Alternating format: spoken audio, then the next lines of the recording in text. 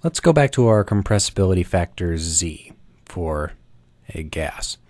So we've defined this compressibility factor as the pressure times molar volume, V bar, over gas constant times temperature, so PV bar over RT.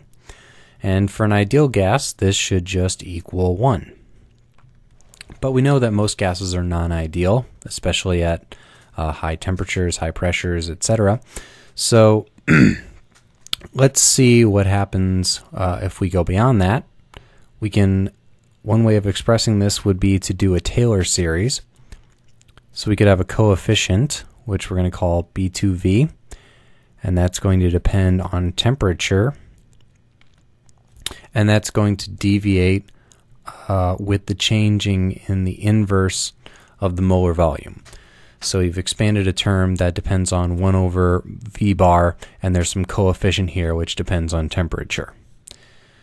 Then we can go beyond this. We can add another coefficient called B3V, also dependent on temperature, and it's going to vary as the molar volume squared. And we can continue going on B4V, B5V, etc. So this type of an equation of state is called a virial equation of state. What we're essentially doing is we're taking a Taylor series in 1 over V. So we have a Taylor series in the quantity 1 over V bar. So we know as we do this, we're going to get a function which matches closer and closer to the real value of Z as a function of V bar and as a function of T. And we'll get a better and better result for what this compressibility factor will be. That's just the nature of how Taylor series works. And you'll get a better and better answer farther and farther from your expansion point the further out you go. And our expansion point here just happens to be V bar equals 0, that the molar volume is basically 0. So we can also express this slightly differently if we wanted to. This PV bar over RT.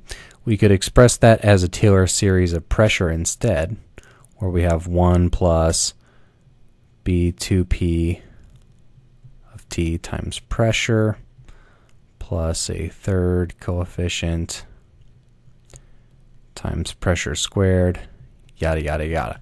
And that would be a Taylor series in pressure, in P. And these two are related just by a simple algebraic transformation, that which is just a multiplication or division by RT. But the point is we can express this in a Taylor series. And when we do this, we have this virial equation of state, and these coefficients are called virial coefficients. And so this B2V, as we might call it, we would call that the second, notice the 2 there, virial coefficient. Okay, so it turns out that this second virial coefficient is actually quite important, and it's actually what determines it is going to be how any pair of the gas molecules interact with each other. So it's determined by the interactions between the molecules. Now we could define some function as a distance of how far these molecules are apart. We could say U of R, a potential energy function, and we could say that that equals just the interaction between a given pair of the gas molecules. So interaction between molecules. So this thing, if we were to graph it,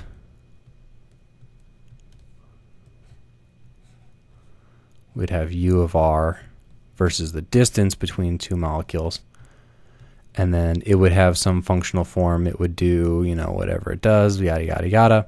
But that's unspecified for now. All we know is that it has some functional form, and that is of interest to us. Okay, so if we know what this interaction function is, which we could calculate by detailed quantum mechanical calculations, or we could estimate by some empirical rule, or there's some way in which we would obtain this.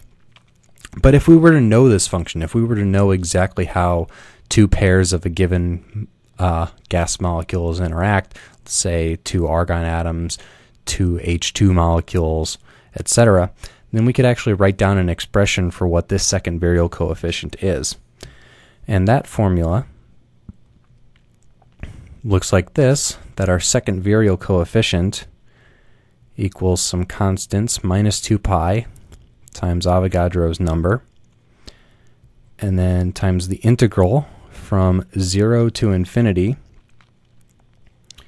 of e to the minus this function u of r, how the molecules interact, divided by the Boltzmann constant, Kb, times the temperature, also on the denominator there, and then that minus 1, then this times r squared, all integrated over r. So really, this interaction function between a pair of two molecules is all we need to determine this second virial coefficient.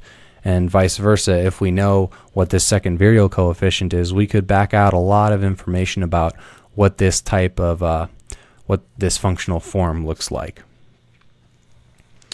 Okay, so if we were to plot this versus temperature, there might be some temperature where we find that the second virial coefficient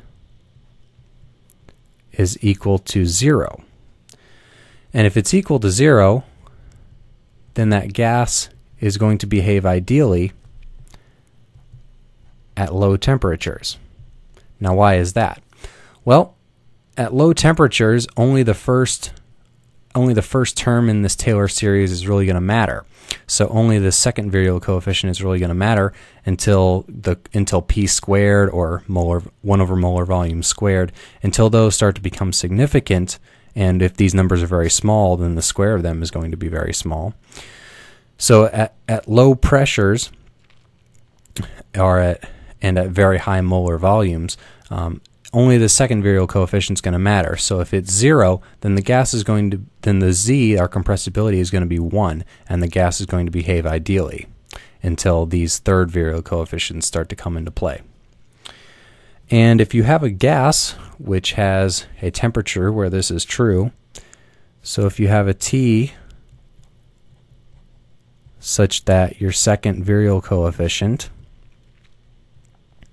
is 0, then that is referred to as the Boyle temperature.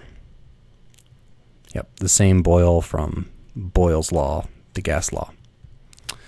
So that's all we're going to say about virial coefficients for now, and in the next video we're going to look about how they relate to some specific types of functional forms, and how our van der Waals equation of state is related to what this virial coefficient is.